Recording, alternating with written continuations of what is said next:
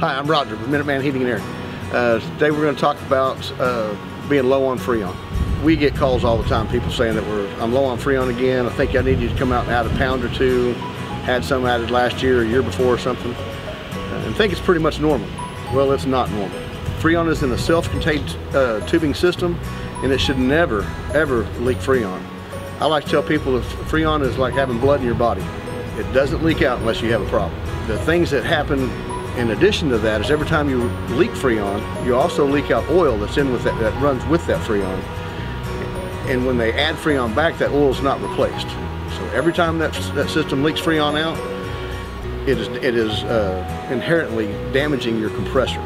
Just like running a car without the right amount of oil in it, your compressor is going to be running without the right amount of oil in it, and just shortening the life of that system.